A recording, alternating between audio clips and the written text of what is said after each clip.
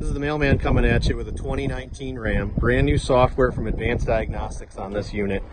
We're going to be using the Smart Pro to erase and program the proxies. And there's two different star connectors. One's up underneath the column here on the left side. Right there. You could use one of those to program, plug in. Or there's one on the passenger side kick panel, right there down underneath the glove box. You just have to remove that small piece of trim. Comes off very simple. We're hooked up down at the passenger side with the 2011 cable. We're going to go by vehicle 1920 push button. Connect. Ignition's off. Turn on our hazards. Okay. There's our information. It's giving us the VIN number, how many keys are programmed. We got 2 programmed.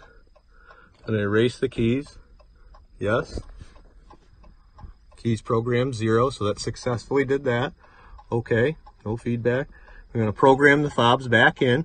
And by doing this, just follow directions. You're going to use the top left-hand corner of the prox key, and you're going to hold the button in. So don't just touch it to it. You actually have to hold the button down to program the fob. So we're going to go ahead and do that. Okay. Access gain, pin codes bypassed. Follow directions, okay. Hold down the upper corner until the key is programmed. We're going to hold down the left corner, press in the button and hold. That successfully worked. Keys programmed 1. Okay. We want to put the other one back in. Program prox, go. Okay. Okay. Again, left-hand top corner of the button. Hold it in.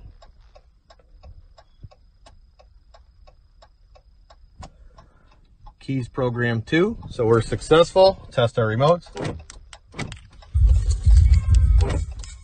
Both work. And the truck's running.